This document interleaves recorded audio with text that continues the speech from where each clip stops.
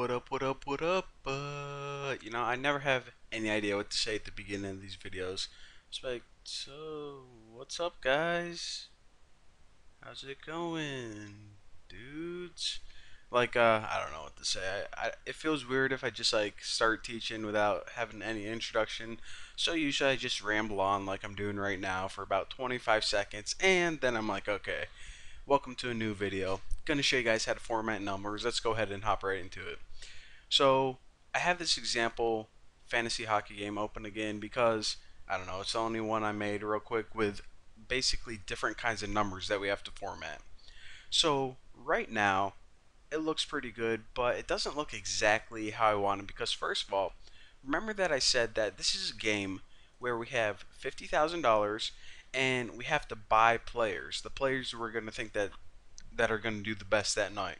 So this salary column, this is actually a dollar amount. So this is $9,000, but that's not how 9,000 looks in real life. It has a dollar sign and all that stuff. So the first thing I want to do before I make this style sheet look good is actually want to change this to average, AVG. And that's just because the column name, whenever I'm looking at a spreadsheet and the column name is a lot longer than the data, I think it looks weird. So change that to average and double click that and actually go ahead and expand it a little bit, and it looks a little bit better already. So now we can go ahead and take care of this column right here, which is the dollar amount. So what we can do is a couple things. We can go ahead and in each cell just manually put a dollar sign, comma, period, 00. That's going to take a while. So instead, if we select this entire column and click this little sign up here, again, make sure you're in the Home tab, and under Number, these are your formatting options for formatting numbers. So just click the dollar, and what it's going to do is it's going to convert this entire column to dollar or decimal, in other words, currency formatting. So it's going to add a dollar sign, boom, we're good to go. Now another thing that you can do is if you don't want to format an entire column, you can actually just select a range of numbers like this.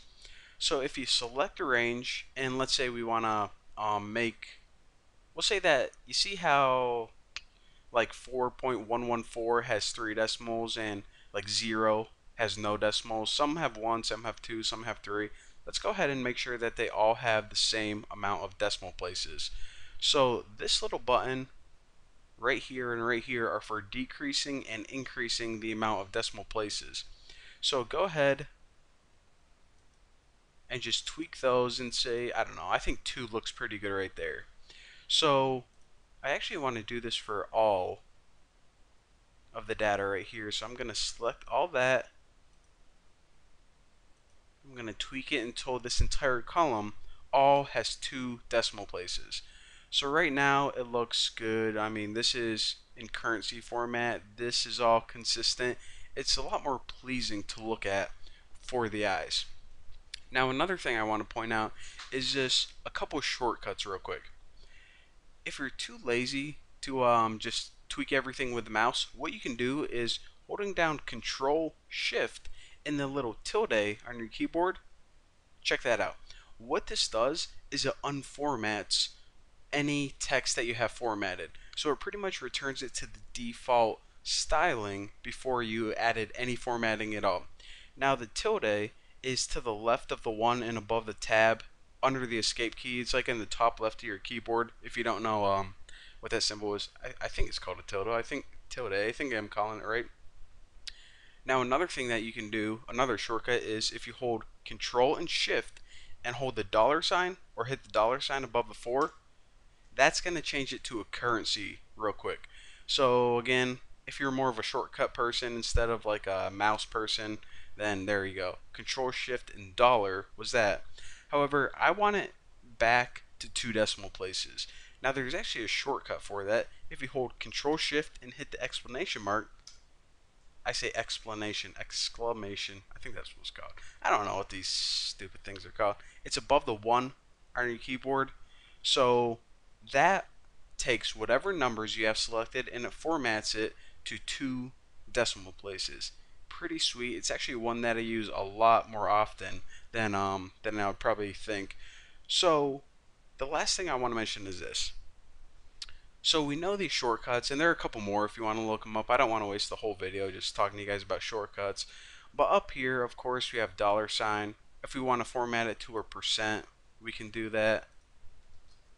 If we want to change the decimal places, we can do that. And we have limited options right here, but we have a whole slew of other options as well.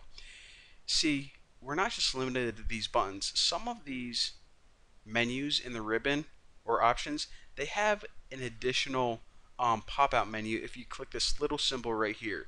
So click that, and as you can see, you have just entered the matrix of formatting cells. This gives you complete control, pretty much formats it any way you can possibly dream of. So alignment, font, what kind of font you want, the border, fill, what kind of styling of formatting we were just talking about.